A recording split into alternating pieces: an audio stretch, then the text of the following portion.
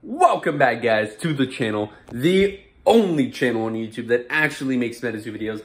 And today, guys, is going to be the very first episode of the only Metazoo podcast ever. That's right, guys. I've decided to make the executive decision and start my very own podcast. I know, very original, very out there, out of the box thinking, you know. But I figured, hey, I have a computer, I have a microphone, and I have drinks that I can drink while I'm making the podcast. So today, guys, we're going to be talking about becoming a Metazoo judge.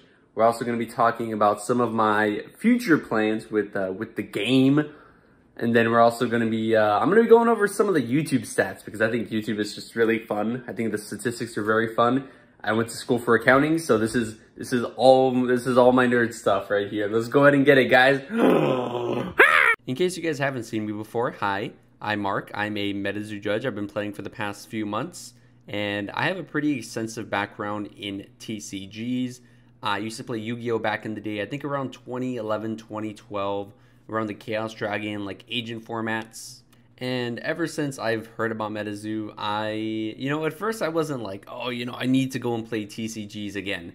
I had taken multiple years off. It had been at least 6 years since I'd actually played a physical card game.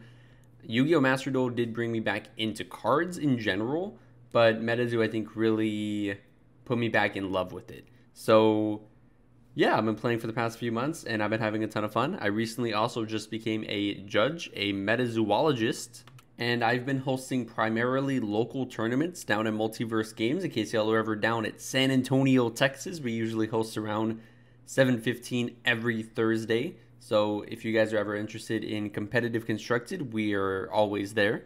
I've also hosted some Learn to Play events and some competitive sealed events. Now I'm going to keep it a stack with you guys. I'm going to keep it 100. When I actually started playing Metazoo, I was never expecting to become a judge. I wasn't even expecting to sit down for the MZO exam.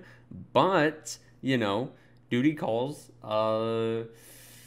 We actually did not have a local judge in the area, an official MZO, which, if you have an MZO in your local area, I think that can absolutely help boost up players. It can help make the scene more competitive. It can help lure out more people from different areas.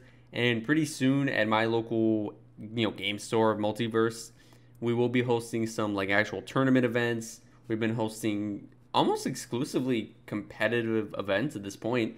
And I've been getting some of my guys up on the MPN leaderboards. In case y'all haven't seen, one of our local residents, Antonio, is actually currently #1 on the MPN. Also, we have my boy John. He's, I think, 42 right now on the MPN. So overall, I think we're doing pretty good. Now, with being a judge, there's a lot of things I think that come with it. I think the #1 thing is probably that when you become a judge, you do lose a lot of playing time. Personally, for me, guys, I haven't played as much as I would like to over the past month or so. Part of that is because obviously I'm, hosting, I'm judging the events that I would usually be playing in, but also I've just been working a lot, guys. Not like a big flex, but I've been trying to pull out as many hours as I can per week. I've been substitute teaching a lot. I've been working retail, and I've been trying to save up as much money as I can so that I can try and go out to more of these bigger events. And then now you might be wondering, Mark, why would I even decide to become a judge, Mark? Mark, I just want to play the game. I want to hustle and grustle and grind. I don't need to judge. Well, personally for me, guys, I really wanted to boost up the community. I wanted to make sure that we kept a consistent base of people, and I knew that becoming a judge would help, so I decided to absolutely take the opportunity. Other than that, guys, I do know that there are, in the other card games, there are incentive programs. Currently, Metazoo doesn't have one yet. I would expect them to eventually come out with one. I do actually really like the way that Pokemon does it. Pokemon has two pretty cool systems. First off, guys, they have a reward system based on points. I guess if, depending on how many events you host or something, right? You get points, and you can redeem those points for special Pokemon products, and that's pretty cool. The other thing that I really personally do like is the Professor Cup. So, Pokemon judges are called professors. They wear the white lab coats. And honestly, guys, I kind of like that. I kind of like it. It really fits in with the theme, and I think it looks pretty cool. So these Professor Cups are tournaments where only Pokemon judges can enter, and they give out certain specific super special prizes, and I think that's really, really cool. I think that's a nice reward to be able to participate in something like that.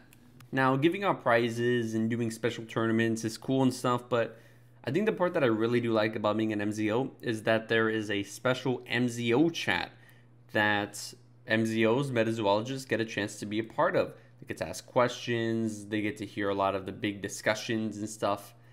And yeah, we get to talk about rulings more in depth. A lot of it's more like linguistic stuff, but I do really enjoy being there.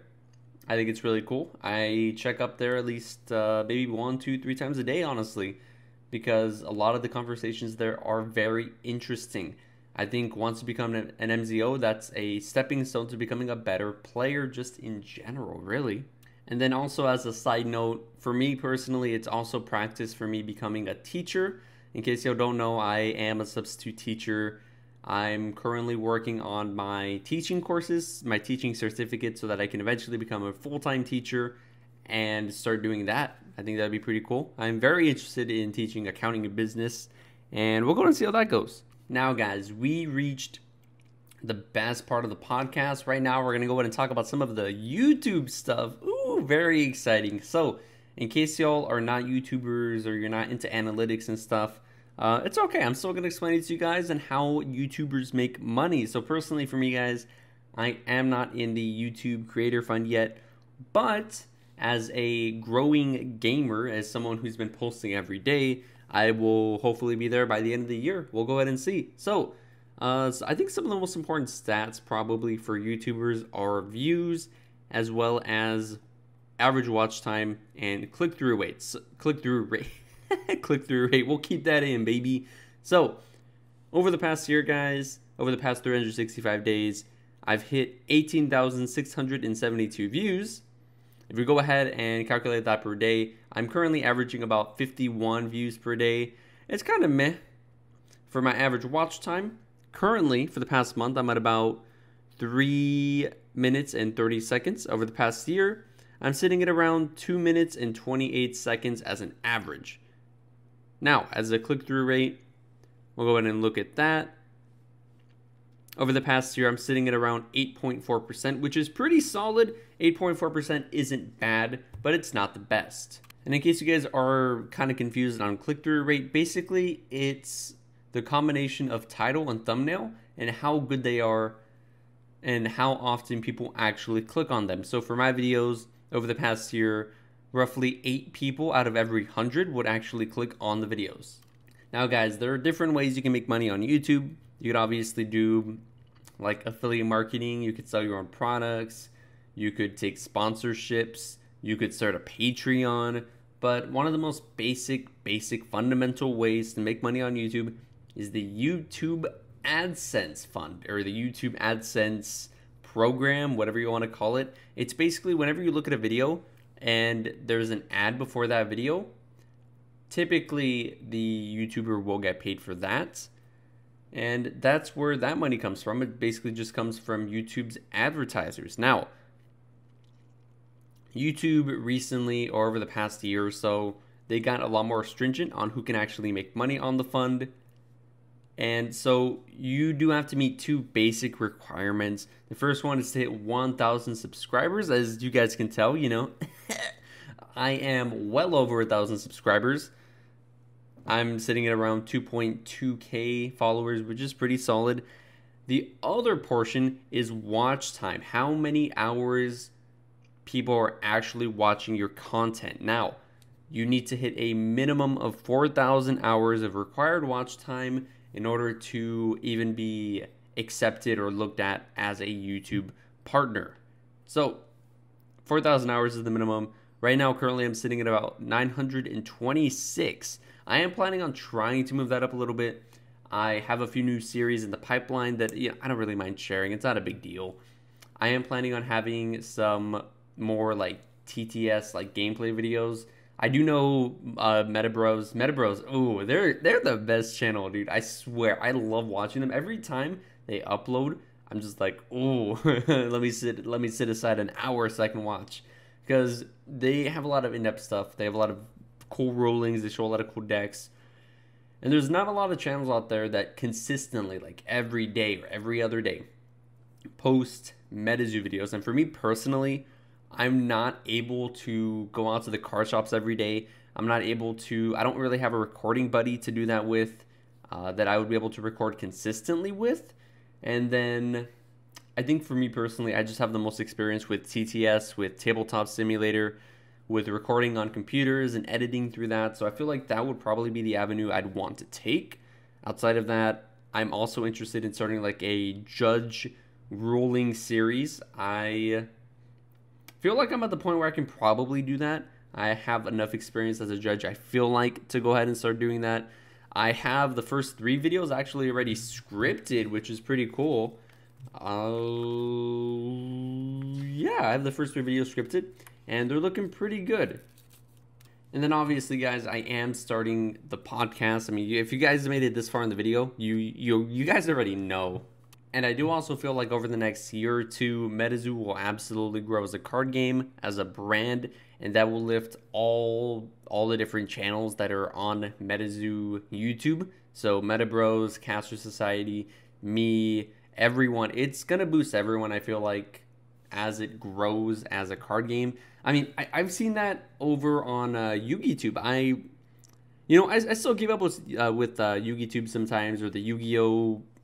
YouTube sphere, and I've seen that card game grow over time, and I feel like Metazoo can absolutely do the same, where Yu-Gi-Oh! Started off with like super basic deck profiles, and they'd be like really basic low editing videos, but then now, oh man, now Yu-Gi-Oh! Tube, the Yu-Gi-Oh! Sphere is absolutely ridiculous. Like there are some channels out there on Yu-Gi-Oh! Sphere that are accruing like 100,000 views a video, which back in 2010, 2011, 2012, you would never expect that. Never, ever would you think, oh yeah, my video is going to get 100K views. There's no shot. No way that would ever possibly happen. But I feel like Metazoo will eventually get there, personally, guys. I mean, I just think it's really good. I think there's no shot that it doesn't get there, you know? Now, guys, the last part of the video. In case you guys don't know, I will be trying to go out to the Dueling Brothers tournament next month. There is a medal tournament, and I will be planning on going with my boy John and Mateo. So we'll go ahead and see how we can do there. Personally, I have not played in an event in a little bit.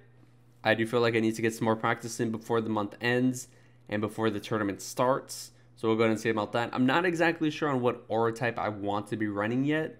Lightning is really solid. I feel like with Call of the Storm and stuff, it's really good. You don't have to play crystals anymore in the deck, which is also really solid. You can just play Wakanyans and go Kaka! And pay the 50 life points and do that, and that's really cool. So you have a little bit of extra ramping there. You have Call of the Storm. Quetzalcoatlus is always going to be a beast. And outside of that, I feel like water is also pretty solid. I do luckily have the resources to play a full-powered water deck, so I just feel like it's a really solid control deck. You know, Mailman, Frogman, Oklahoma Octopus, the Crabs. Crabs are just the scariest beastie ever, because you have to deal double damage to them. You have to get them down 110 life points to effectively kill a crab, which is absolutely ridiculous. If you are able to paralyze it, cool, but you know, it's kind of tough to do that. And then outside of that, Lightning has been going away from playing Radioactive Hornets, so the Lightning to Water matchup is much better. It's much more in the favor of Water at this point, because Lightning doesn't have the massive amounts of bodies that it can put up usually with Radioactive Hornets. Now they're playing more like Cats, they're playing Thunderbirds, they're playing Gargantuan Gliders, they're playing more bigger beasties and not spreading out as much with tokens and dingbells and stuff, which, you know, is Water's weakness. If, you know, you can't... Water doesn't get rid of wide things, it gets rid of big things, which I think is pretty important. If you guys are playing Water, you need to make sure that you guys are patient and trying to make the best plays possible, because you know, the deck isn't very aggressive, but it is very controlling. And then outside of that, Cosmic, I don't think there's a way. I don't think I play Cosmic. Specifically because I feel like I can't pilot it. I did have some playtest games the other day where I was trying to play it, and maybe it was me, maybe it was tabletop sim, I don't know, but I didn't feel comfortable with it. I just don't feel comfortable with that aura type at all. I don't think it jives with me. Fire is also one of those aura types that I feel like are also very, very solid. I did see in the most recent Collecticon that just ended yesterday that Easton was actually piloting a very, very good fire kind of dark deck. He was playing green fireballs, headless coal miners, and I thought it was pretty cool, pretty creative. I liked it a lot, and I feel like as an anti-meta deck, it is very good.